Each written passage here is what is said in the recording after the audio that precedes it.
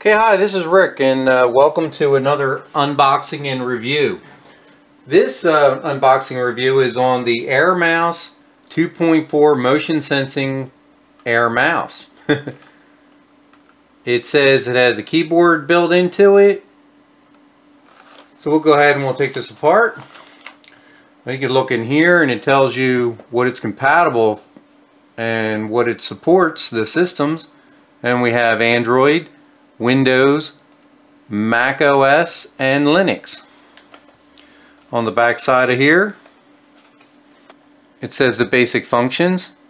It's a 6-axis inertia sensor, supports the motion sensing games, mouse cursor on and off, up to 10 meters transmission, which I believe is 3 feet, which would be 3 foot per meter, so it's 30 feet. I believe that's right. It's an infrared remote control with an IR learning, LED lighting function, laser pointer functionality. Other side of the box tells you the applications, and we said Android box, mini PC, smart TV, projector, HTPC, or an all-in-one PC TV. So that's that. It's for the unboxing. Pull it out. Here's the USB dongle. I imagine that will go into your device.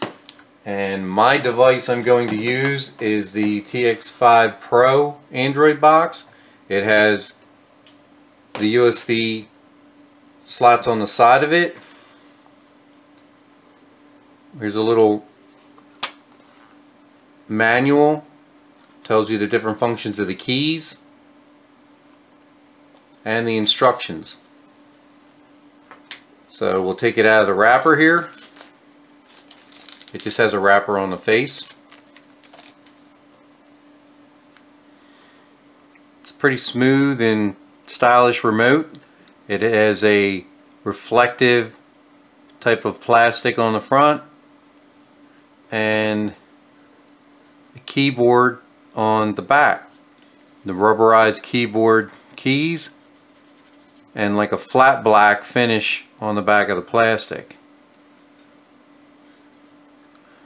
Large scroll button here with OK. Of course your numbers, and then I imagine you can set these up for quick function keys. It looks like it has a little internet key and of course a power key up here. I don't believe that it's backlit. We'll find out once we open it up. And it looks like this is where the batteries will go. Thought maybe it had a little flip up, but I don't know if it flips up or just pulls off. It just pulls.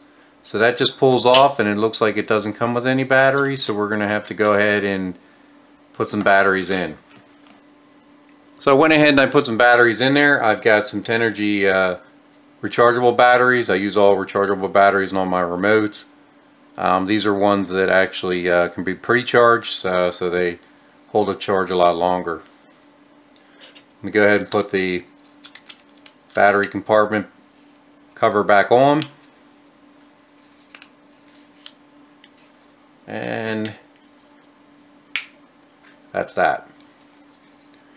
So, according to the remote, we'll go ahead and we'll put the USB dongle in. Make sure it lines up with your device. Port, your USB ports, plug it in. And it looks like my device has put up a little USB tag on there showing that something was just installed. Now, I don't believe that it sensed the remote right away, but we'll check.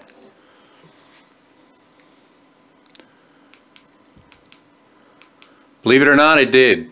And it also has a wireless mouse, as you can see there, which is really cool. You just go back and forth to whatever you want to hit, and then you can hit OK. and that opened up my media program, which is Kodi. To go back,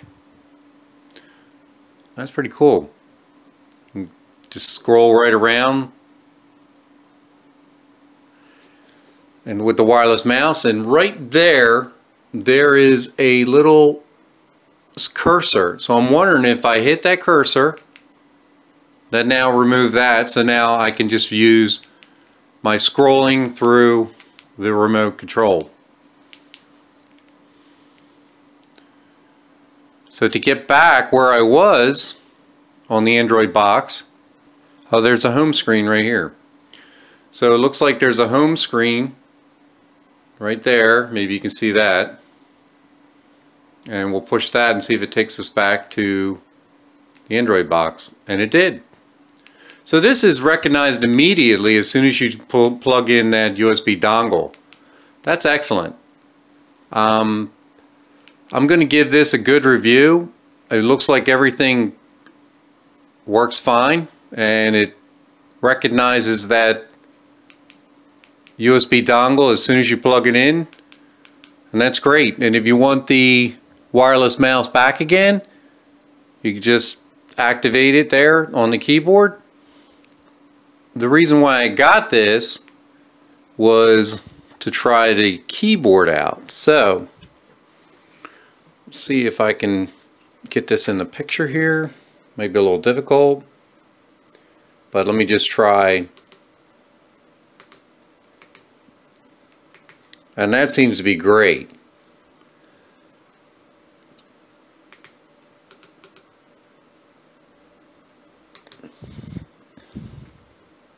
So it works just like a regular keyboard, nice and seamless.